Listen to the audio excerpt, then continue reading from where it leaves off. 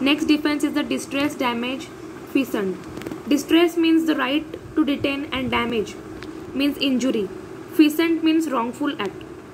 If a man unlawfully finds another man's cattle or chattel, chattel means a movable item of personal property. So chattel on his land causing damages, he is entitled to seize and detain the cattle. This right is called the right to damage caused by the distress. It is not lawful to take anything under the personal control of someone else by the way of distress damage.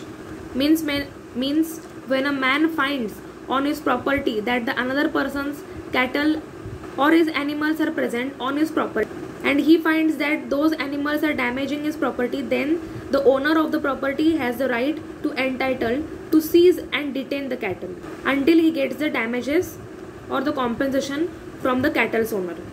This is what is explained in this distress, damage, feasant.